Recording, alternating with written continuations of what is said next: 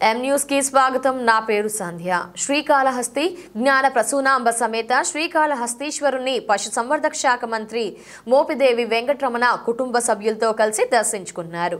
ముందుగా వీరికి ఆలయ అధికారులు స్వాగత ఏర్పాట్లను చేశారు.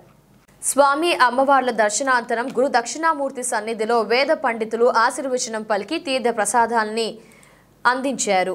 ఏపీబీసీ సంఘం రాష్ట్ర అధ్యక్షుడు వడ్ల తంగల్ బాలాజీ ప్రసాద్ రెడ్డి శేష వస్త్రాన్ని స్వామి అమ్మవార్ల చిత్రపటాన్ని బహుకరించారు.